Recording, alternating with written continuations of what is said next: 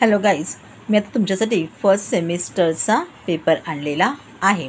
हा पेपर तुमचा practice set number 6 factorisation of algebraic expression, chapter number 7 variation, chapter number 8 quadrilateral constructions and types and 9 discount and commission याच्यावरती base आहे।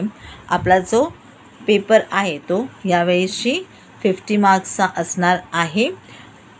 तुम्हाला time duration असणार आहे 2 आवर्सचं। तुम्ही 2 आवर्समध्ये हा पेपर सोडवण्याचा प्रयत्न करा। पण प्रथम आधी सगळ्याची सगळी उत्तरं लिहून एकदा बघा, प्रॅक्टिस करा आणि मग एके दिवशी बसा आणि तो 2 तासामध्ये जास्तीत जास्त लिहिण्याचा प्रयत्न करा, म्हणजे तिकडे तुम्हाला पटापट प्रश्नांची उत्तरं आठवतील। तर आपला क्वेश्चन नंबर 1 आहे, त्यामध्ये 2 भाग आहेत। Question number 1A and question number 1B. Choose the correct alternative from those given below.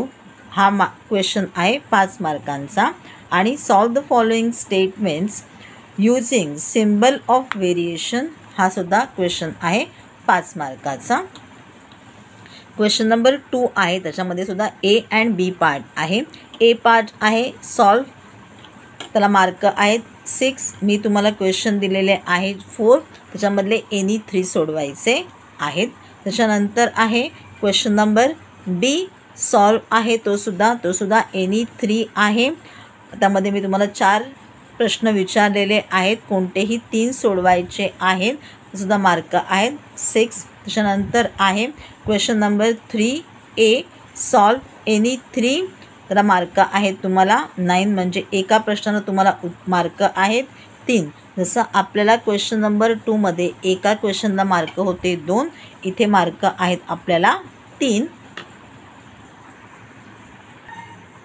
याच्यासुद्धा आपल्याला मी तुम्हाला 4 प्रश्न विचारलेले आहेत, तुम्हाला एनी 3 सोडवायचे आहेत। याच्यात सुद्धा तुम्हाला जे आहे क्वेश्चन नंबर 3 मध्ये सुद्धा तुम्हाला 2 पार्ट्स आहेत। त्याच्यानंतर सुद्धा B आहे सॉल्व एनी 3, ह्याच्यातसुद्धा तुम्हाला 4 क्वेश्चन्स विचारलेले आहेत, एनी 3 सोडवायचे आहेत। ह्यासुद्धा तुम्हाला मार्क आहेत 9, मीन्स प्रत्येक क्वेश्चनला मार्क आहेत 3। त्याच्यानंतर आहे क्वेश्चन नंबर 4, त्यामध्ये सुद्धा 2 भाग आहेत, 2 पार्ट्स आहेत। Question number 4A and question number 4B। Question number 4A आहे फॅक्टराइज, 4 प्रश्न विचारलेले आहेत, कुठलेही 3 सोडवायचे आहेत, प्रत्येकाला 2 मार्क आहेत, म्हणजे पूर्ण प्रश्नाला आपल्याला मार्क आहेत 6।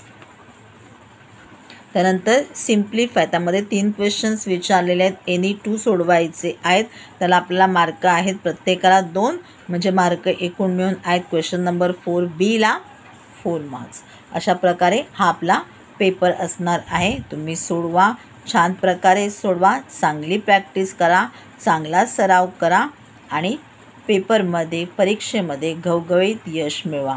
All the best.